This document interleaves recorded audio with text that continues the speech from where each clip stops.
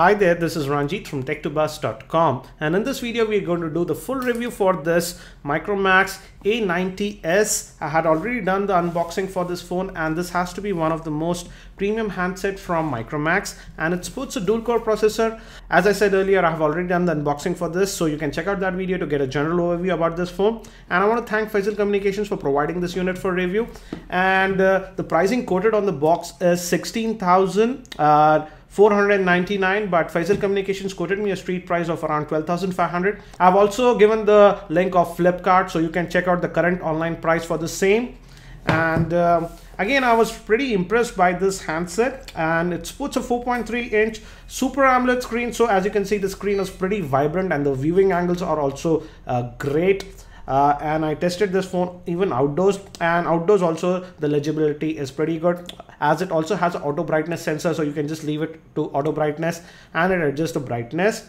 Out of the box, let me show you the Android version that it comes with is the ICS, that's version 4.0.4, and I did not add any micro SD card. You can add a micro SD card to the same, but the internal storage is divided in two parts. The first one is 1 GB and the other is the phone storage, that's around 2 GB. So as you can add a micro SD card, I don't think so storage will be a problem on this phone. And coming back to the screen, it's a 4.3-inch screen and the resolution is 480 by 800. And again, the text is pretty crisp, and I like the screen very much. It's pretty vibrant, as you can see. Let me now quickly give you a physical overview of the phone. On the top, we have this 3.5mm headphone jack, and we have this micro USB slot that'll be used for charging and syncing. And we have this door over here, and it's pretty hard. You can slide it out and close it like this. And if we move to this end, we have the power button over here, and again it's nicely styled, nothing else over here, and the styling of the phone is also really good. And if you look here, we have the microphone, and we also have an indent to open the back cover, and on this end we have the volume rocker. Moving towards the back, it has an 8-megapixel camera and LED flash, and I have to say the photographs that I took with this are pretty good. And if you compare it with other budget Android phones, I would say the camera on this is excellent. Also, it can do video recording, and it's limited to 720p, but again it's QGP format. Again, we have the Micromax logo over here and an opening for the speakerphone, and it's adequately loud, I would say. Coming towards the front, again we have just a slab of glass, if you notice. Let me close the screen. And we also have a front-facing VGA camera. We have the nice speaker grill, and the voice calls were good. No complaints regarding the same. We have the ambient light sensor, the proximity sensor, and if you notice, we don't have any physical buttons. The buttons are part of the screen, as you can see. The back, home, and the ICS style multitasking tray, like we have seen in Galaxy Nexus. I personally like this, but it's a personal preference, and that gives an elegant look to the phone. And I have to say, when I first unboxed this phone, I was really impressed by the looks. It looks like a very premium handset, and also the build quality is very good, because in my testing I didn't face any creaking noise or anything like that. And even with the battery, the phone is very comfortable and light to hold. So no complaints regarding the build quality. Micromax has done a great job with this phone. Moving to the phone, Micromax did modify the ICS a little bit. They have added a desktop launcher, and as you can see, we do get different effects like this. You can do that, and also by default you get 5 home screens, but you do get this gesture by which you can add up to 9 home screens if you want, like this. So that's again a nice thing. And we can delete extra home screens if you want with the same. And also this is the app tray. Again, nothing special. And to add the widgets, you just hold to the screen, and here you can just go to this widget icon, and from here you can add the widgets. For example, let's add the photo gallery widget here, and I just place it, and it says choose an album, and let's use this one, the photo album, and it should have added the widget. As you can see, it added the widget. So that's how you add widgets. Again, let me talk about the processor. It's powered by 1 GHz dual core processor. That's a MediaTek processor that I have also seen in the Lenovo P700i that I reviewed earlier. And in my day-to-day usage, the performance is snappy, no issues. RAM provided on the phone is 512 MB, but personally I just do not like this, the desktop launcher. It would have been great if Micromax would have used the stock ICS launcher. And we also get this quick toggle tray, and it's easy from here to toggle between GPS, Wi-Fi, etc. So that's nice. Coming to the battery, as this is a dual SIM phone, let me open the back cover. We can open it from here. It has a 1600 milliampere battery, and for all my testing, and the first SIM is 3G enabled and the second one is 2G, and we can also add a micro SD card here. As you can see, I did not add it. The battery is a 1600 milliampere battery, and for all my testing I just used a single SIM, and with a single SIM I was able to last it one full working day. But if you use two SIMs, you might have to charge it twice a day. So again, no complaints regarding the battery, but if you are a heavy user, you might have to charge it twice. Typical Android standard battery life, I would say. Nothing spectacular, nothing bad. And now, as we are connected to our Wi-Fi network, let me also just quickly fire up the web browser. And it's going to the news.com website, and it's going to the mobile version, and let me just switch on to request the desktop site. Now it's loading the desktop version, and this news.com is a pretty heavy website, especially the desktop version. And let's try the pinch gesture now. And as you can see, with heavy websites like this, the pinch gesture is good, but it's not silky smooth, I would say. And let's try to open up a story. For example, let's open the story. But with most of the generic normal websites, everything was very smooth. I'll show you that also. Let it load the story first.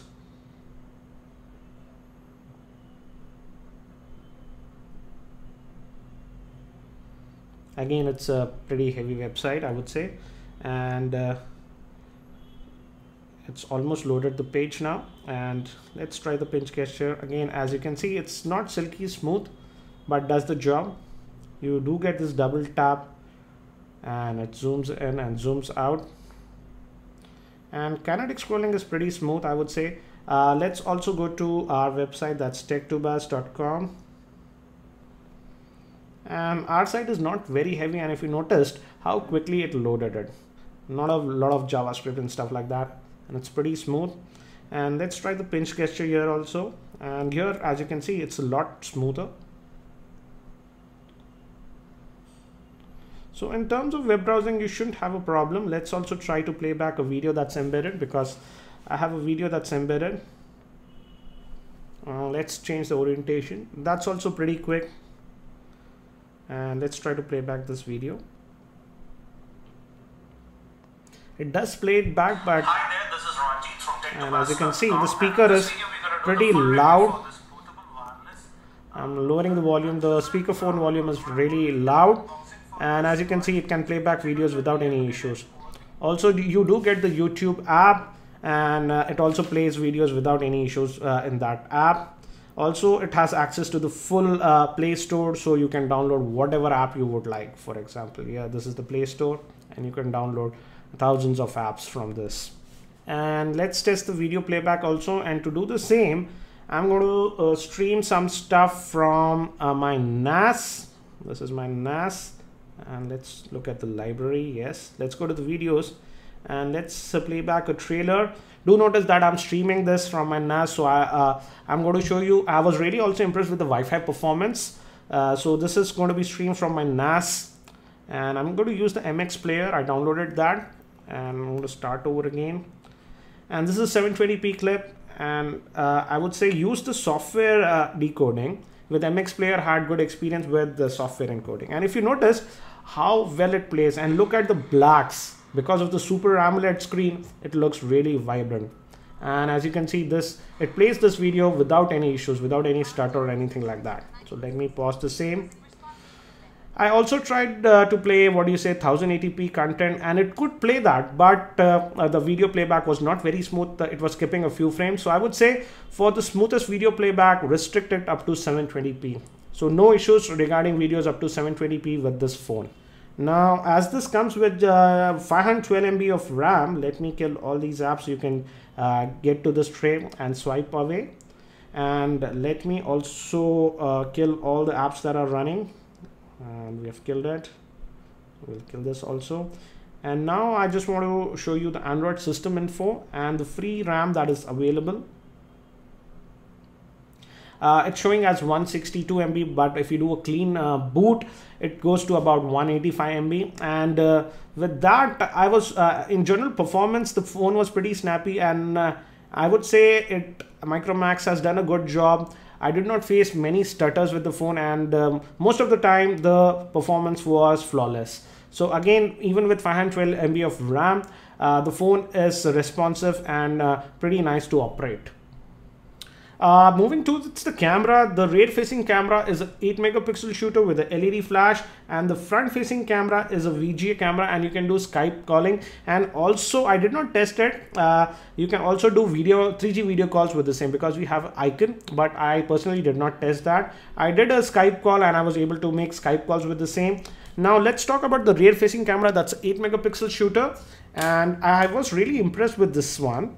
And we do get the standard features like tap to focus. We also have the zoom feature.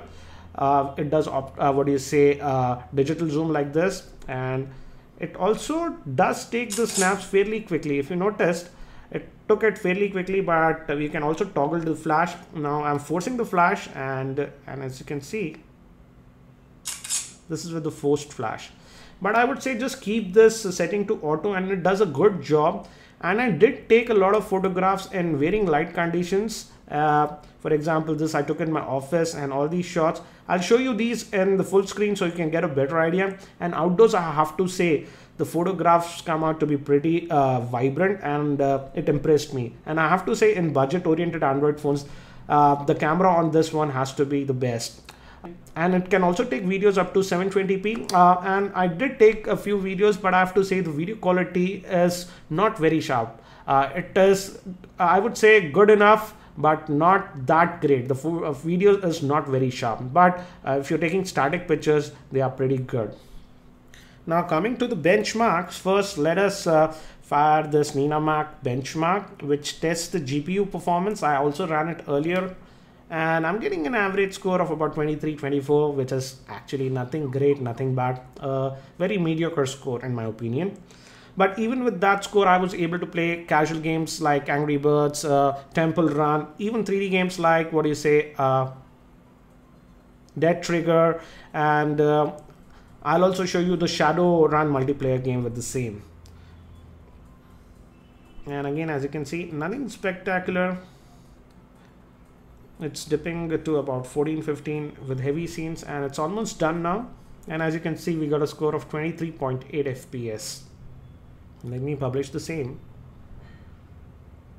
And again, as you can see, the GPU provided on this phone is a Power VR SGX 531.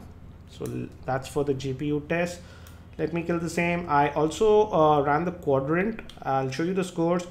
And let us go to system info, and as you can see, it's running the MT6577 chipset, and it's a dual core processor clocked at 1 GHz. And also Micromax did provide a lot of sensors like accelerometer, magnetic sensor, orientation sensor, proximity and light sensor, so that they did a good job regarding that. And I just finished running the quadrant benchmark, and we got a score of 2505. Let me give you a breakup. Total is 2505. Out of that, the CPU got a score of 4108, memory is 2857, IO is 3214, 2D is 467, and 3D is 1880. So that's for the quadrant benchmark. Let's also run one more benchmark, that's ANTTU benchmark. And I'm just going to run this benchmark and come back, because this does take quite a while to do the same. And we're going to run the entire benchmark. And the benchmarking is done, and we got a score of 6186. And let me show you the detailed scores also. And as you can see, you can just pause the screen to get an overview regarding the same. So that's for the benchmarking. Let me kill this. Now it can also do some decent gaming, and to show you the same, let me first load this Temple Run game. Again, do note the vibrancy because of the Super AMOLED screen. The colors are really vibrant, and due to the heavy contrast. Again, if you notice, it loaded the game pretty quickly. This Temple Run does take quite a while to load.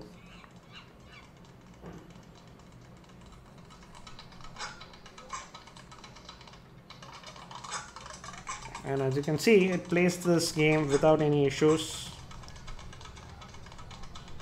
And I died. So that's for Temple Run. And let me also show you one more game. That's this one, Shadowgun Dead Zone. That's the multiplayer version, and it does take quite a while to load this game, so I'm just gonna skip.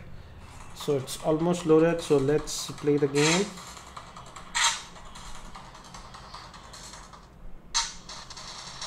And I'm going to spawn, and as you can see, we are spawning now.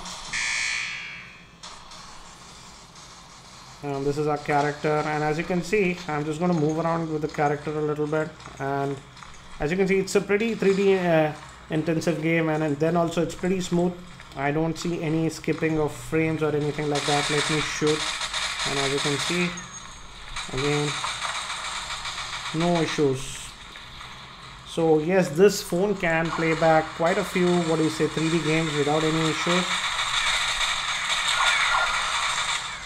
So that's for the Shadowrun. Let me get out. Also, before I conclude my review, let me also show you the multi-touch points. And I ran it earlier also, and it registers just 3 multi-touch points. I would have expected it to have 5, but it's just 3. Also, it does have a magnetic compass, and let me show you the same. It works, and as you can see, the compass works. Before I end the review, let me also show you the messaging app. Again, Micromax did modify it a little bit. Also, as you can see, the dialer, they have modified it. And first, let me show you the speakerphone quality. Let's try dial this 1, 2, 3. And let me put it on speakerphone. Welcome to 123 Portal, a one-stop destination for all your value-added services. So as you can see, the speakerphone is adequately loud, but if you keep it at max volume, it distorts a little bit. But other than that, no issues.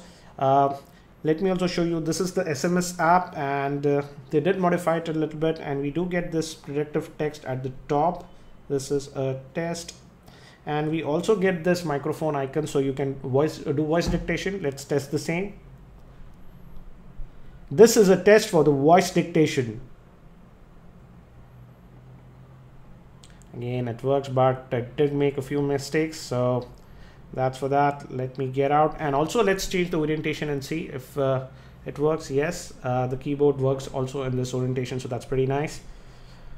And let me get out, and let's kill this. Also, let me show you the Wi-Fi performance, and the Wi-Fi performance for this phone was very good. And in one area on my terrace where I generally do not get any Wi-Fi performance with most of the Android phones, I was able to get the same. And let's test my internet connection speed. I'm on a 20 Mbps internet connection, and as you can see, this phone can easily max it out. We are getting a speed of around 21 Mbps and upload of about 12 to 14 Mbps. So again, in terms of Wi-Fi performance also, it was excellent. Now coming to the my opinion about the phone, I'm really impressed with this Micromax A90S. Micromax has done a great job. The Super AMOLED screen is great, and the viewing angles, as you can see, are also great. It's a very sleek handset, and it looks great. Among the budget Android handsets, I have to say, this has to be one of the most good looking handset. And also the camera performance of the 8 megapixel rear facing camera is also excellent. Now coming to one downside I noticed is the SAR rating. If you see on the box, the SAR rating at head is 1.55 and the body is 0.92. And for the head, the value of 1.55 is a little bit high to my liking. Apart from that, this is an excellent phone from Micromax, and the performance is also great. The dual core does the job, and in my testing, the phone was very fluid to use. The only thing I do not like is the stock, the skin that they have used, but as it's Android, you can easily change the same. So what do I feel about this phone? This phone sells in India for approximately about 12,500 or so.